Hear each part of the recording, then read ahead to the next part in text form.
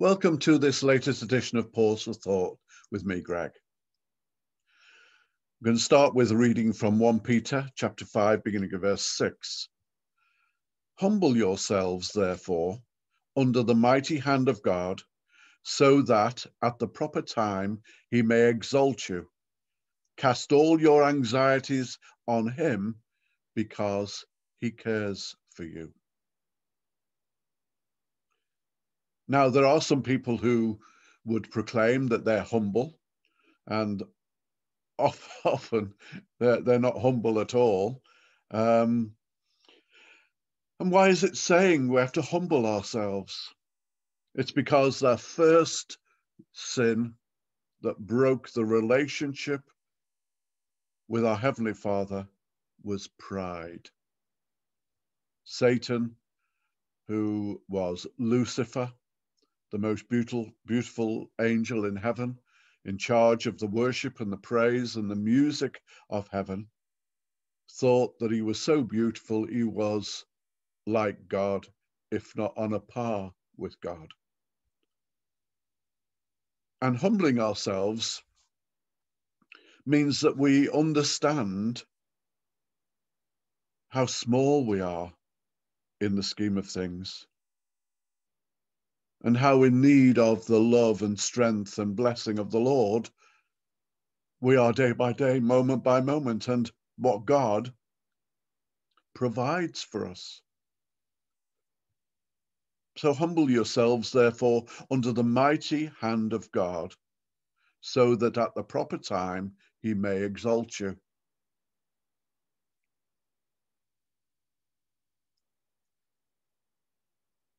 If we are people of love, Scripture says that we are to see other people as better than ourselves. We know what we're like on the inside. And pride is a sin that we must flee from. It leads to arrogance and resentment and conflict with others. But when we do humble ourselves and we have God in his right place in our lives and in our minds and in our actions, we can cast all our anxieties on him because he cares for us. All our fears, our worries, our concerns. Consider the birds of the air. They don't spin or weave, but the Lord provides for them. James 4 verse 6 following says, but he gives more grace. Therefore it says, God opposes the proud, but gives grace to the humble. Grace is a free gift. No strings attached. An offer from our Heavenly Father.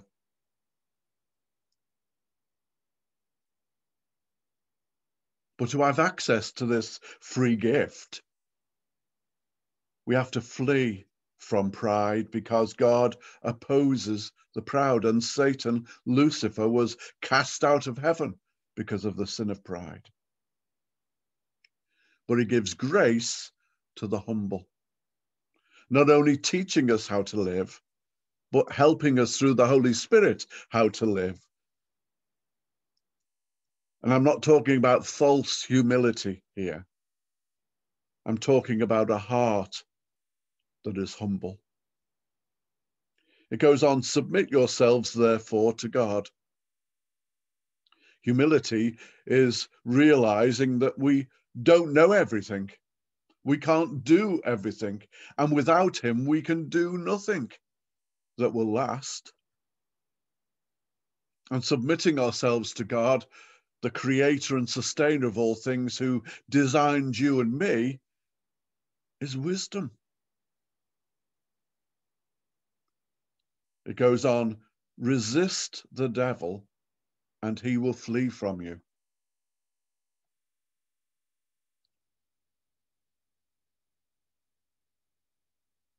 Often our minds are filled with a myriad of thoughts and challenges and temptations.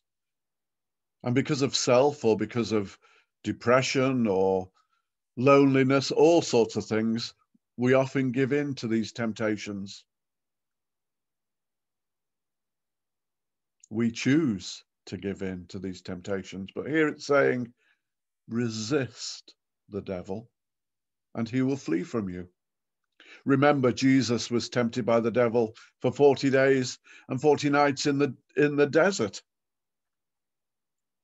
And how he resisted the devil? He quoted scripture. When he was hungry, I think that's an understatement, when he was really hungry, he was challenged to turn the stones into bread. And being God's son, he could have done it. But he says, man does not live by bread alone, but by every word that proceeds from the mouth of God. So he quoted scripture back to the enemy. And the enemy left him. It goes on, draw near to God and he will draw near to you. This is about relationship. God has given us free will to decide what, how, where, when. He's given us a way of escape from judgment. He's given us his words written down in scripture. He's given us a testimony that when he's touched us, how we've changed. So if we draw near to him through prayer and study and reading his word and waiting upon him, listening for his voice, but testing everything, because the enemy is like a roaring lion seeking whom he may devour, then he will draw near to us. Often we pray and we give him a shopping list of the things we want. But God provides us what we need. He knows what we need. He knows what the birds need, and he provides. It continues, cleanse your hands, you sinners, and purify your hearts, you double-minded.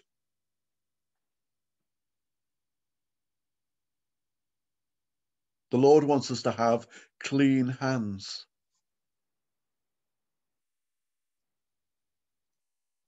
Hands that are offered up in worship to him. You know, some people pray like this. I pray like this. Open-handed, open-hearted. Lord, I have nothing in my hands because I have nothing to offer. But anything that you give me, I receive with joy and thanksgiving. Now thank we all our God with hearts and hands and voices. But also remembering we're sinners.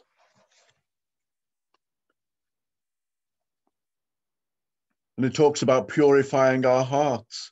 And that comes through recognizing our sin, turning from it, repenting of it, asking the Lord to wash us in his precious blood, that though they are as scarlet, they'll be as white as snow. But it's interesting that it talks about being double-minded. When we're of split opinion, what actually happens is some days we follow the Lord and other days we don't because it doesn't suit us, or we want something that we know the Lord wouldn't want us to have. We have to be firm, we have to be direct, we have to be focused. Set our minds on things above and ahead, not on things which are transitory, which are passing away.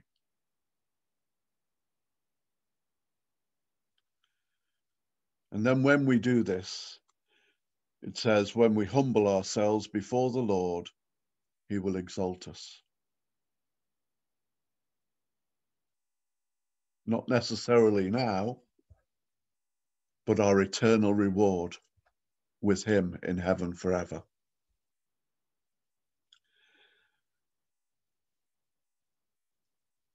(1 Timothy 6 says, fight the good fight of faith. Life can be a battle. As I was mentioning, the battle of the thoughts, the temptations of the world. Remember that the enemy has come to kill, steal, and destroy.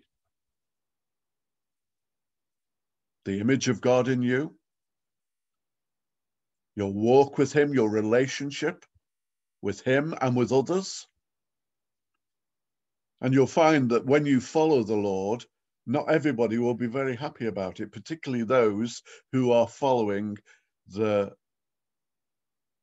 Lord of darkness. But it's by faith and trust in him that we can fight and prevail. Continues, take hold of the eternal life to which you were called and about which you made the good confession in the presence of many witnesses.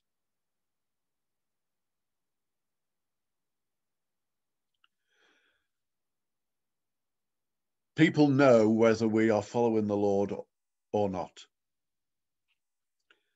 because they will see a change in us. They will see fruit in our lives to bless others and to love the Lord. But if we are like everybody else and just self-centered, gossips, manipulative, controlling, oh, the list goes on, that's no testimony, that's no witness for the Lord. We don't just confess with our lips, it should be shown in our lives. But if we're proud and puffed up, well, that's like everybody else in the world.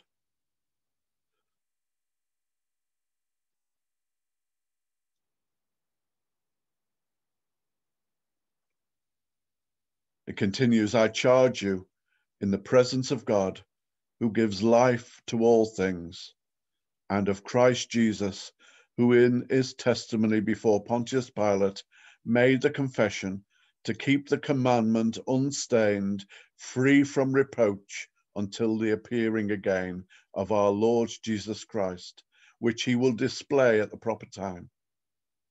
He who is blessed and only sovereign, the King of kings and Lord of lords, who alone has immortality, who dwells in unapproachable light, whom no one has ever seen or can see, to him be honor and eternal dominion. Amen. We have to keep our faith and belief and trust in the Lord unstained and free from reproach. If we're like everybody else, people sneer at us and say, oh, where is your God? If we don't allow the Lord to move in our lives and hearts, what good is that? If we don't worship him in spirit and in truth, what good is that? We're just following mindless, man-made religion. So let the Lord touch your heart today. Humble yourselves before him. If you find that difficult, repent of pride. If you want to know whether your characteristic of humility is in your life, just look to see whether you have a servant heart, whether you see others better than yourselves, whether you're willing to take the lowly place and serve others and not your ego or not your wants. And when you do that, the Lord will draw near to you and by the power of his Holy Spirit, bless you so that you may be a blessing. So my prayer for you today is, go and do likewise. So until next time, it's a big God bless you from me, Greg. Bye.